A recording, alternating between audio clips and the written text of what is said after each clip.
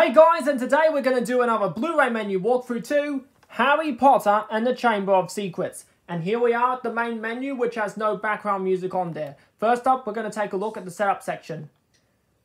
So, you can play this movie in either English, French, German, Italian, Castilian Spanish, Dutch, Catalan, or Flemish, and you can set the subtitles in either English for the hearing impaired, French, German, German for the hearing impaired, Italian, Italian for the hearing impaired, Castilian Spanish, or Dutch, or you can just turn them off. It's entirely up to you.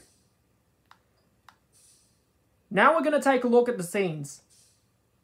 Unfortunately, it does not say name the scenes on there, but I'm going to call them scenes 1 through 5, scenes 6 through 10, scenes 11 through 15, scenes 16 through 20, scenes 21 through 25, scenes 26 through 30, scenes 31 through 35, and scenes 36 through 37. Finally, we're going to take a look at the special features.